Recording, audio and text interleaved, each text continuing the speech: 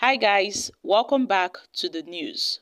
One thing about the internet is it never forgets.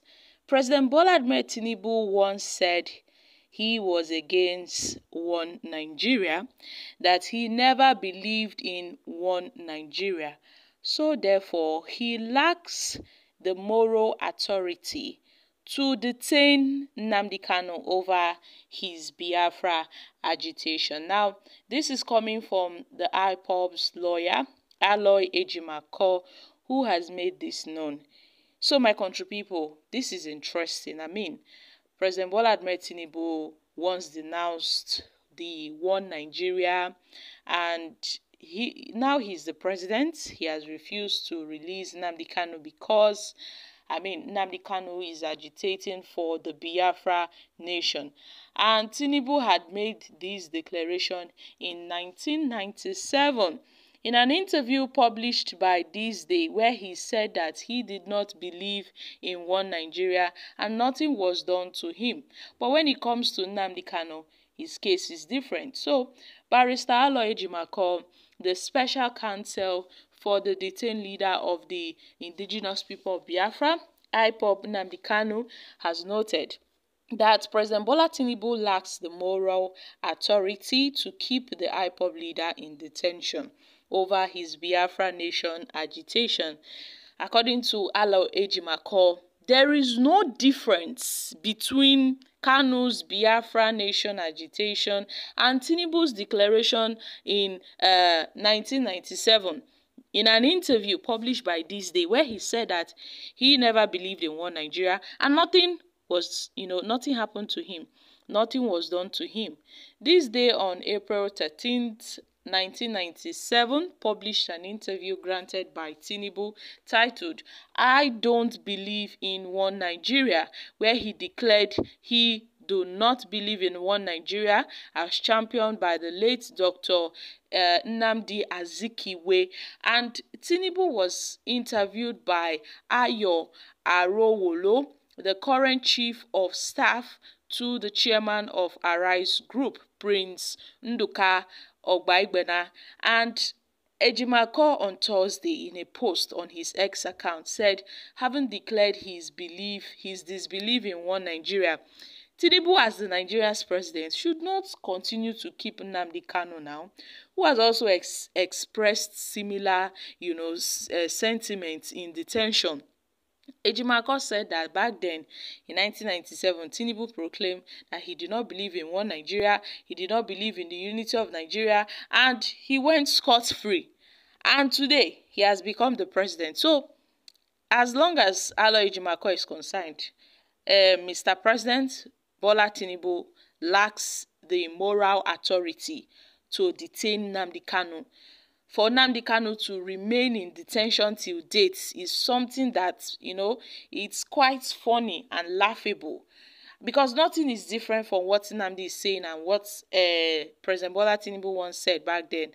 For long, Nnamdi Kanu has been detained in the Department of the State Service (DSS) in Abuja since June 2021, after the former President Muhammad Buhari's government extraordinarily renditioned him from Kenya, and the Nigerian government has accused Nnamdi Kanu of terrorism-related charges following his push for the establishment of a separate Biafra nation. And we know that those charges on Nnamdi Kanu are just trumped-up charges, against Nnamdi Kanu. But Tinubu has been called upon by several persons to do the needful. As a freedom fighter he was before, Tinubu was a comrade. Tinubu was a freedom fighter back then, during the days of Awolowo, Nnamdi Azikiwe. They all they struggled. Even Shehu Sani mentioned that Tinubu had protested against past administrations before him, previous administrations in the past. And now it's the turn of the president. Yes, it's your time to do the needful. Do the needful by releasing Nnamdi Kanu. Back then, Tinubu had a self-determination. Same thing goes for Nnamdi Kanu. Self-determination is never a crime. But when it comes to the case of Nnamdi Kanu and the IPOB agitation, the Biafra agitation, it suddenly becomes a crime in Nigeria. I mean, the only crime in Nigeria is corruption, and it seems that it is eating every system in this country. There are so many things going wrong in this country, but Nnamdi Kanu seems to be the major problem for the FG. Nnamdi Kanu seems to be the major problem for the DSS, and they have refused to let him go. Nnamdi Kanu is a prisoner of conscience. Nnamdi Kanu is a political prisoner, and this calls for his release will never cease until he is released. There are evidences. I mean, the internet never forgets. It's on the newspaper.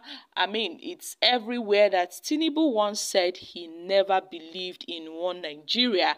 And there is proof, there is evidence to prove this fact that he once made this statement. So it's quite unfortunate that Tinubu, the president of the Federal Republic of Nigeria, has decided to continue from where Buhari stopped by keeping Mazi Nnamdi Kanu in detention. Now, a lot of people have been making comments like, had it been Nnamdi Kanu was not in detention, the federal government will say that he is the organizer of this nationwide protests. Guys, it's interesting.